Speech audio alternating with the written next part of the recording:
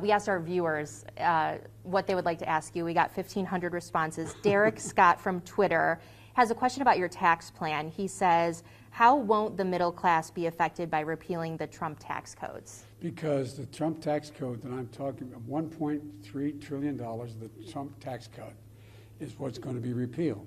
Nobody making under $400,000 will see a penny in their taxes raised, period. Guarantee.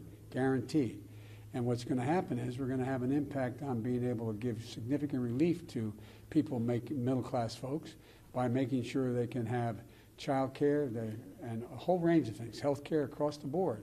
For example, if you just raise the corporate tax, it's down to 21%. It was in the 30s. If you just raise it to 28%, that raises $1.3 trillion. For 10 years, that's enough to pay for a majority of things we're talking about here. People are worried with our manufacturing jobs. We have a lot of manufacturing here in Toledo, that your environmental and climate deal will be a job killer and do more harm than good. Are there guarantees that your plan will not kill our manufacturing jobs in Toledo? Yes, matter of fact, they'll create more manufacturing jobs. Moody's and Wall Street did a detailed analysis of my plan and the president's. This is not a Democratic think tank. Moody's on Wall Street said my plan will create 18.5 million new manufacturing, new jobs, good paying jobs. Going to be 7 million more than his plan would create. Secondly, we're going to raise additional $1 trillion in growth in the economy as a consequence of it. Give you an example. You know, when you hear about when Trump says climate change, he thinks hoax. I think jobs. We're going to have to make sure that we provide for the ability of, for example, retrofitting 4 million buildings and 2 million homes. That's create 1 million good-paying union jobs from IBW workers across the board, and it's going to save billions of hundreds of millions of barrels of oil.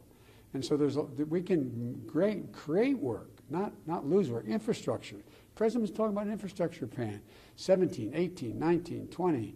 Guess what? He hadn't come up with a single solitary plan.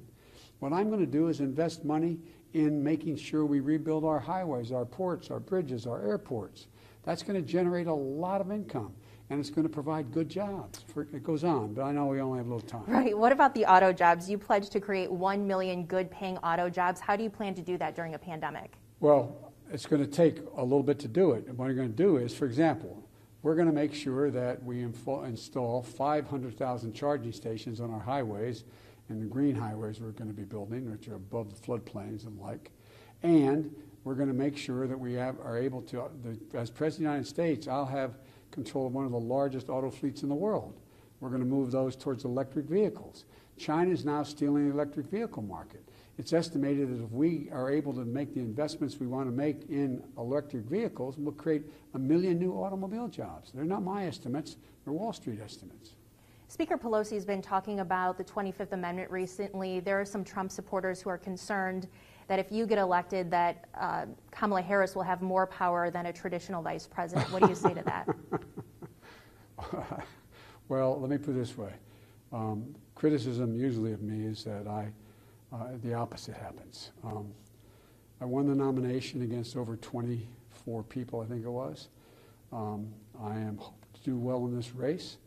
I'm in very good health, and if you notice, I'm the guy that they talk about. The president keeps trying to hang the socialist label. I beat the socialist. He's running against a phantom person. This is Joe Biden. Joe Biden. Look at my record. What about regular jobs during the pandemic? We've talked about auto and manufacturing. What are you going to do on day one? You're going to be inheriting this economy. It is your economy if you win. Well, what's going to happen is we're going to create a public health corps as well. What we need in the United States is a public health corps that in fact can provide for jobs for literally over 400,000 people over the first couple of years. We got to get this COVID virus under control. But also we're going to make sure that we're in a situation where we raise the minimum wage to $15 an hour. But in the meantime, it depends on how badly he leaves me, what economy he leaves me with.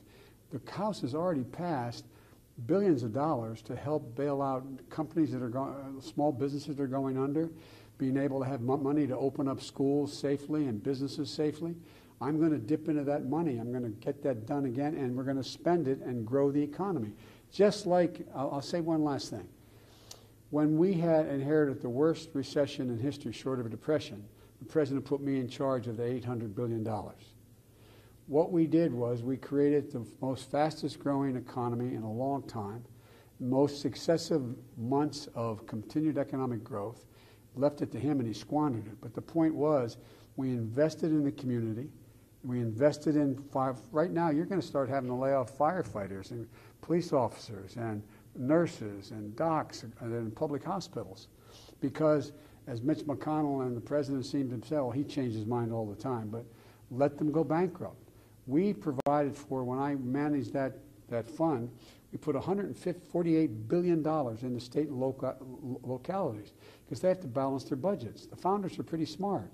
They allowed the federal government to deficit spend in order to compensate for these kinds of things. And guess what? The deficit went down, we moved forward, and we created lots of jobs. You just have to invest. Invest in what needs to be done to keep the states and communities alive. Keep those cops on the job. Keep the firefighters. You're going to start seeing right here, Fox News, you're going to start seeing cops being laid off, firefighters being laid off, school teachers being laid off. Why? Because you have to balance the budget. And this president spent more time in his sand traps and his golf courses rather than calling the Congress together to get something done.